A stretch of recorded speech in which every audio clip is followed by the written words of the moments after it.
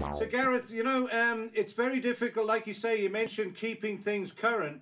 There's not much cannabis news around. I mean, you've heard Charles talking about some busts here and there and the cops taking chances, looking for cold drink money. But we're going to put this letter together to government. But what are your plans for the future? I know it's difficult sitting in lockdown, but what are your immediate thoughts of how we get, say, give me like a 6-month period through the winter and out the other side? Have you got anything in the pipeline that you're formulating? Yes. Like the first thing is, post this summer, when they start easing up these regulations, is government need to push through pilot projects. That is something that they have as part of their executive powers.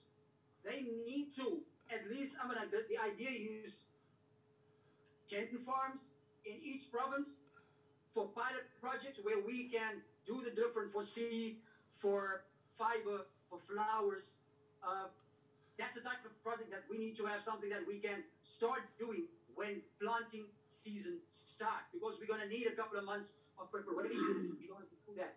So the focus must be on getting plants into the soil. That's how we heal the environment. That's how we heal the economy. So COVID-19, before COVID-19, you find that they could have said, yeah, but we could do this, yeah, we could do that. Now, they are desperately looking for anything that is going to assist them going forward. And we've got a very viable solution here, something that is quite simplistic, that is not require technological innovation or a lot of investment. However, there is money. We've seen now they just got 500 fucking billion. There is money available in order to do these things. And what we require is a lot, not a lot at all. So the main focus must be pressure on these fuckers that's got our tax monies in order for them to start directing it where it should be, to a sustainable program for the healing of the nation in all spheres. We've made tremendous material advancement over the past 100 years, but we've lacked morally, we've lacked spiritually, and that is where we need to catch up, and cannabis is going to assist us to do that. So the focus must be on using what we have to get what we want. Well, and the ones that are in charge of our resources, they are the ones that must get this message, and they are the ones that need to get their act together. The cannabis community is out there. That, also so reg, soos 'n roer. We're ready to move, but they just need to call upon us. They are the ones that need to unlock our treasures. Bro, it's so good to hear your positivity, man. That's our plan for the future. All right, well, it's really, really, really good to hear your positivity like that. I needed an injection of that because sometimes I get a bit jaded with it, with drug policy in general. Not so much weed, but the whole big picture of drug policy and just how it's just control and manipulation at the highest level of geopolitics.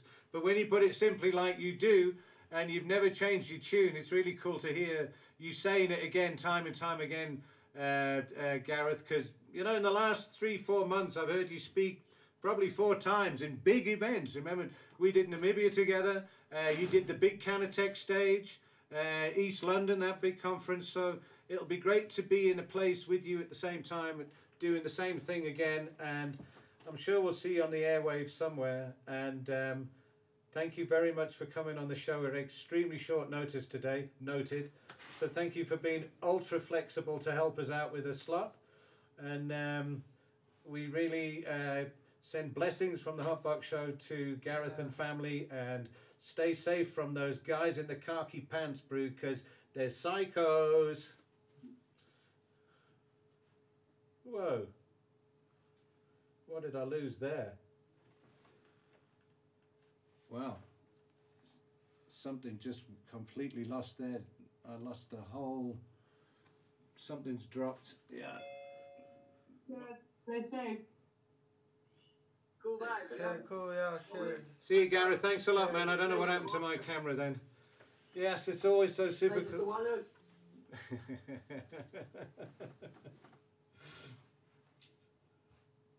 Sweet. Cheers, guys. Thank you very much, Gareth. Cool, man. Great to hear your voice again. Wow, what a success! I needed that piece of, I needed that positive talk. It's quite difficult to stay positive sometimes. Very inspiring, I must say. Very inspiring. I mean, like you said as well, we've got all the systems ready to be put in play. Well, they've been in play since Prohibition started anyway. And yeah, just leave us, the whole gist of what the open letter is, don't change anything, just trust us. Yes. Give us a couple of years to just show you that the sky's not going to fall in, because if the sky was going to fall in, we'd be in lockdown like this. So I don't know. Fucking right, man. It's like that. Some positivity, you know what I was saying? What do we have to lose, man? The more trees we plant, the better is our ability to get rain. And rain is always a healing, man. Yeah, you can do nothing without it. I didn't even know you were still there, Gareth. Let me ask you another question, seeing he's still there. Did you see a report this week from Madagascar? The president of Madagascar has bottled Artemisia. And in, I can't remember what it's called in Zulu. You check it. What do you call it in Zulu? Lacunda?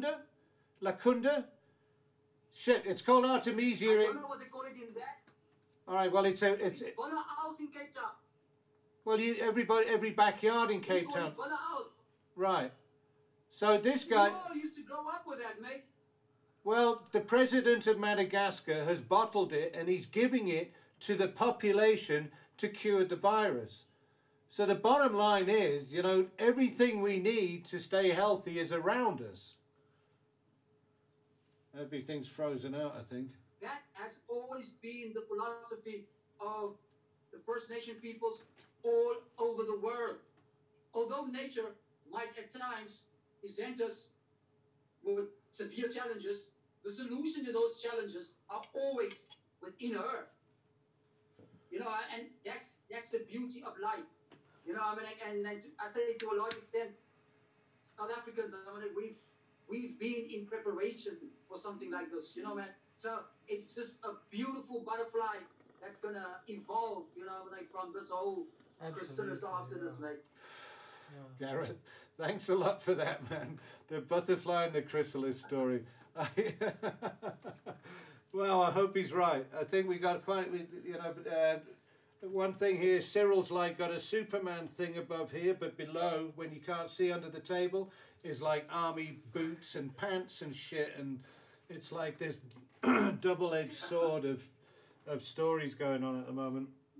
Gareth, did you happen to notice that we did a live stream of D-Day the other day, or last Saturday? We did a whole bunch of musicians that were meant to be playing at our fundraiser. We did like a 6-hour live stream.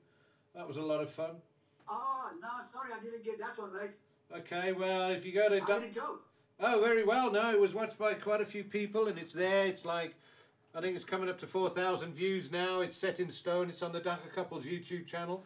And it's a bunch of local bands, and the crew made some twizzly bits and stuff, and they did really well. It looked very professional. And then 2/3 of the way through the gig, we forgot to load data. The whole show stopped because I had to load more data. But how did you guys pull that one off during lockdown? Say that again? How did you guys pull that off during lockdown?